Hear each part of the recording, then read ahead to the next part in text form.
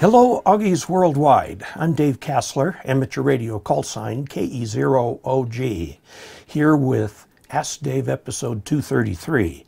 We're looking at the BigIR antenna, which is a ground-mounted vertical put out by SteppIR. The last few videos about this have shown the unboxing and the construction and the fantastic help that viewer and patron Brad Rich has given me. He drove all the way up here from Alamogordo, New Mexico to help me with this antenna. Now, the antenna is up, in place, installed, and this particular test today is a receive test. We're going to compare the BigIR Vertical with the 40-meter dipole that I put up a couple weeks ago, okay, and see which one is better, how well they do in comparison. The SteppIR does very well, by the way. Then we're going to look at the comparison on 20 meters. I don't have a 20-meter dipole, but I do have an MFJ Hexbeam. Now, this isn't really a fair test because the Hexbeam has gain, whereas the SteppIR does not.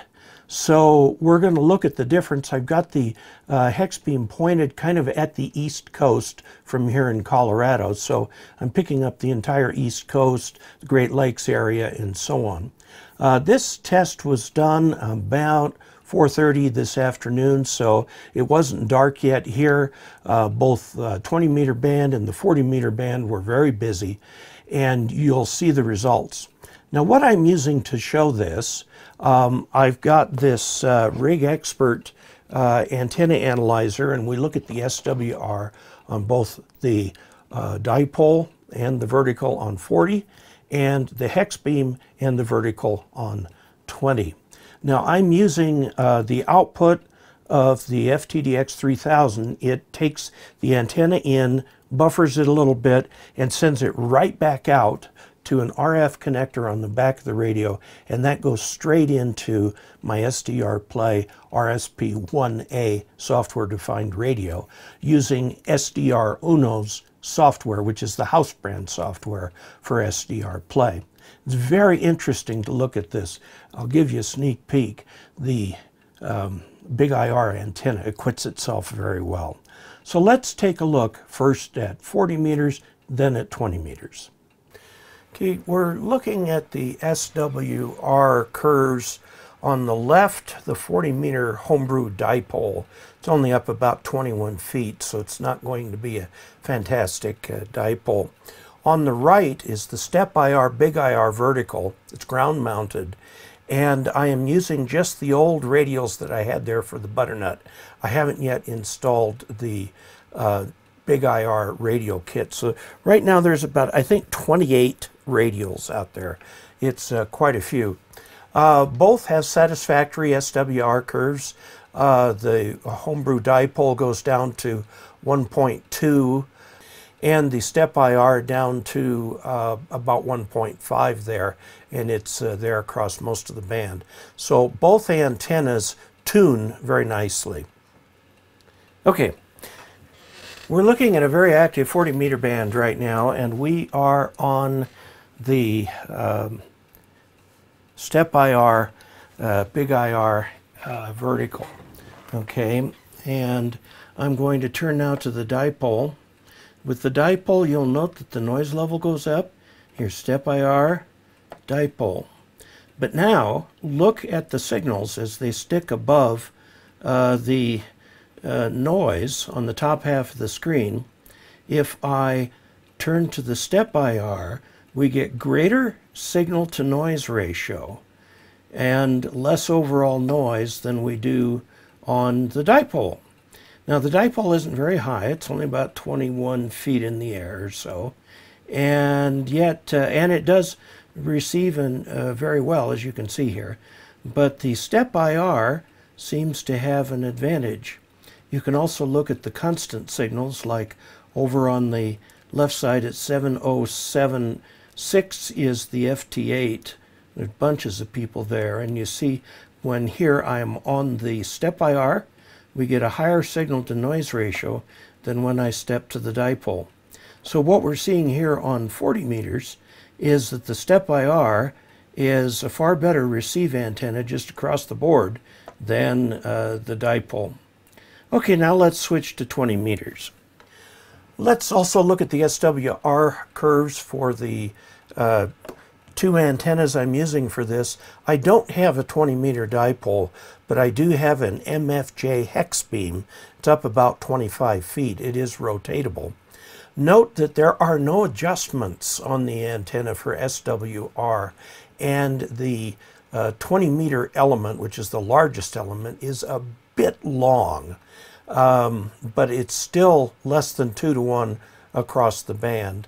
The SteppIR BigIR has got very nice 1.2 minimum SWR, and it's less than 1.5 to 1 across the band.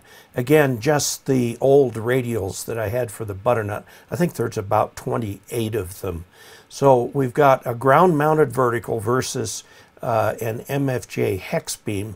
And the Hexbeam, I point out, has gain, several dB of gain, and it is currently pointed to the state of New York. So it's pointed back to the East Coast, and the entire East Coast is within the beam width of that antenna. And so we would expect to see some signals stronger on that antenna than they are on the vertical. So let's take a look. Okay, we're on 20 meters now. The dipole doesn't do very well, obviously.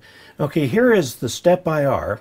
Now I have to flip a couple more positions, and the comparison antenna, not really fair here, is a MFJ Hexbeam which has gain.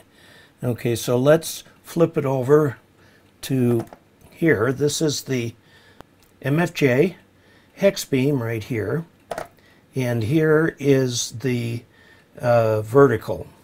Now, as you can see, some of the signals are a little bit better here. That's because I've got the beam pointed to the East Coast from here in Colorado. And you can sort of see it if you take a look at the FT8.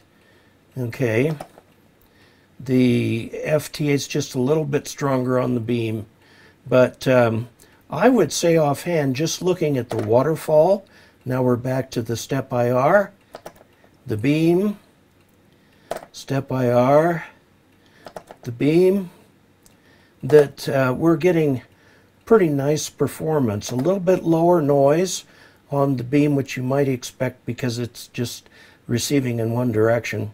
And some of the signals are going to be bigger on the SteppIR, which we're on right now. But it's very interesting. The SteppIR BigIR really holds its own on both bands. These are the two bands I'm going to test today. Well, that was a fascinating test. I think we can say that the BigIR acquits itself very, very well. Now, receiving is one thing, transmitting is another, and that is coming up in the next video, so let's take a look. The next BigIR video will be the transmitting report and how well it does in various conditions on that. I am anticipating very good performance. For those of you who would like to support the channel financially, if you'll go to https //dcasler.com/support. There's all different kinds of ways that you can do that there. And I greatly appreciate all the people who are helping keep this channel going and enabling me to get new things and try new things, go different places and try things, all for ham radio. To those of you who are studying for your general tests right now, I have a lot of the general videos updated. I have sections 1, 2, 3, 5, 7, 8, and 9 are all updated. I have 4.1 and 4.2 are updated. I have a few to go, and I have section 6 to go. So it's getting close, and I'm trying to get those done as quickly as I can.